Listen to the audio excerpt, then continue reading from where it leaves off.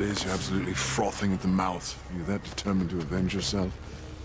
Oh, I'm not just getting revenge on my sister, Julian.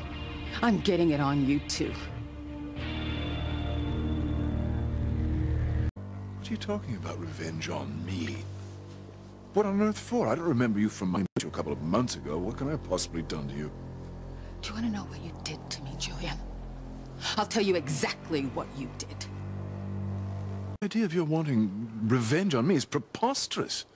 I mean, what did I ever do to you? I don't remember ever seeing you or you being in my life at all. Oh, I was in your life, Julian. And you left your mark. You did something to me that changed everything.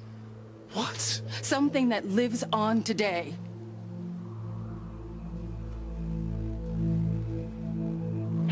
I will get my revenge on you, Julian, because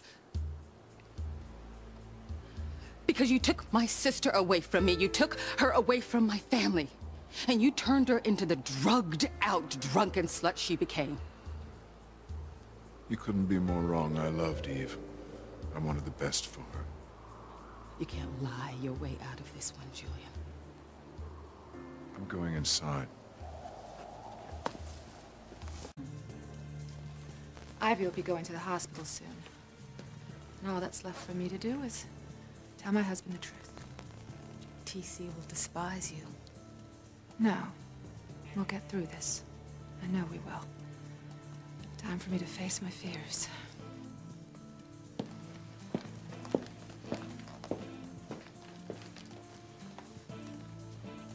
I wouldn't hang around if I were you, Julian. Once TC hears the truth, he'll tear you apart. I'm not running away, not this time. When TC comes after me, I'll face it and support Eve.